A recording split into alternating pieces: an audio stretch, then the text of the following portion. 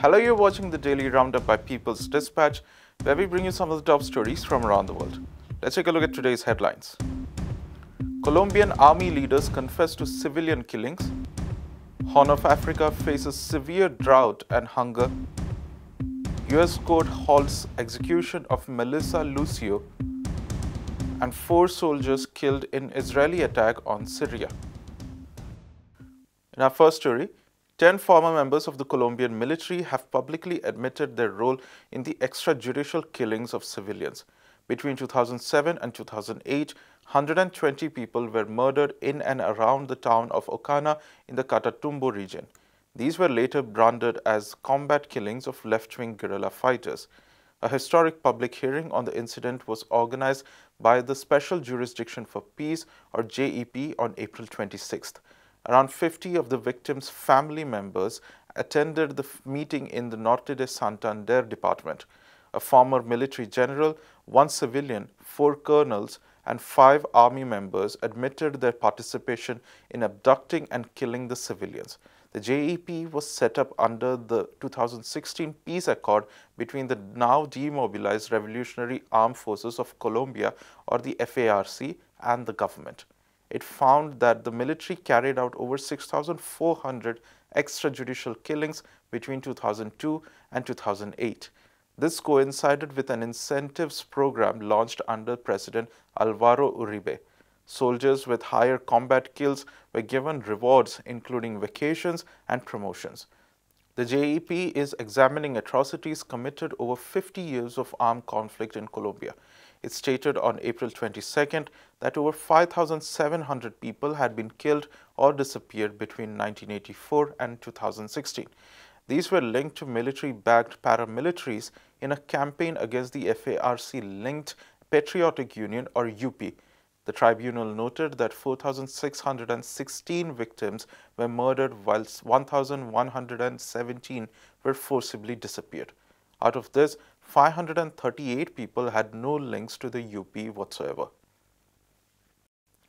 Moving on, over 15 million people are facing acute food insecurity amid a severe drought in the Horn of Africa. Areas in Kenya, Somalia, and Ethiopia are facing their driest conditions in more than 40 years. The region is at risk of facing a 4th consecutive season of failed or poor rain.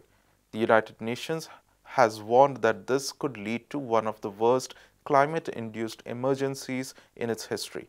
Some areas in Somalia are now at risk of famine. Nearly 6 million people are acutely food insecure, including 81,000 people in the IPCC's catastrophic level. Between 5.5 to 6.5 million people in Ethiopia and 3.5 million in Kenya are also facing drought-related acute food insecurity. Across all 3 countries, around 5.7 million children are acutely malnourished.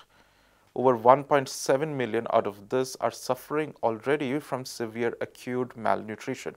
Factors including low harvest and global rise in prices has made access to food more difficult. The price of a food basket has increased by 66% in Ethiopia and 36% in Somalia. In some of Somalia's worst affected areas, the price of water has surged by a shocking 72%. Water shortages have also increased the risk of disease and infection. Factors including lack of food, water, and pasture has triggered mass displacement. In Somalia, over 759,000 people have been forced to leave their homes since January. This figure is projected to reach 1.4 million in the next 6 months. In our next story, a US court has issued a stay in the execution of 53-year-old Melissa Lucio. The Hispanic mother of 14 was convicted for the murder of her 2-year-old daughter in 2007. Her case drew widespread condemnation given the gross violation of established procedures and rights during her interrogation and trial. Lucio and her family maintained that her daughter had fallen down a flight of stairs while they were moving houses. Her daughter Maria suffered from a physical disability which made her walk unsteadily. She died 2 days later. Immediately after the incident, Lucio was taken into police custody. She was interrogated for over 5 hours during which she asserted her innocence over 100 times. According to reports, police officers deployed coercive methods, including intimidation. After undergoing this manipulation, Lucio made statements that were used to incriminate her. She was charged and sentenced for fatally beating her daughter. Lucio's lawyers argued that her supposed confession had been coerced. They also highlighted her vulnerability given her history of being subjected to domestic violence and sexual assault. Lucio was also not allowed to present evidence which challenged the validity of her confession. They added that false and unscientific evidence had misled the jury to believe that Maria's injuries could have only been caused by abuse and not the fall. Information related to her disability was reportedly also omitted.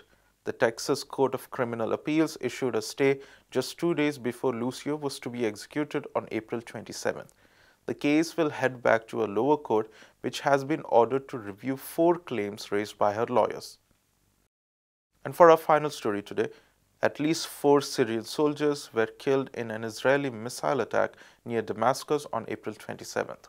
The Syrian Defense Ministry confirmed that 3 others had also been injured. The Syrian Arab News Agency, or SANA, reported that the missiles had been launched from the Israeli city of Tiberias. It added that most of the projectiles had been intercepted by Syrian air defenses. Wednesday's attacks also caused some material damage. Meanwhile, the Syrian Observatory for Human Rights has reported 9 fatalities. It also stated that an ammunition depot was among the reported targets. The missile attack took place a day after an Israeli military drone crashed in Syrian territory. The military stated that it was investigating the incident. However, it has not commented on Wednesday's attack. Israel reportedly also struck several targets near Damascus on April 14th. The missiles were allegedly fired from the occupied Syrian Golan Heights. Israel has carried out hundreds of such attacks on Syria since 2011.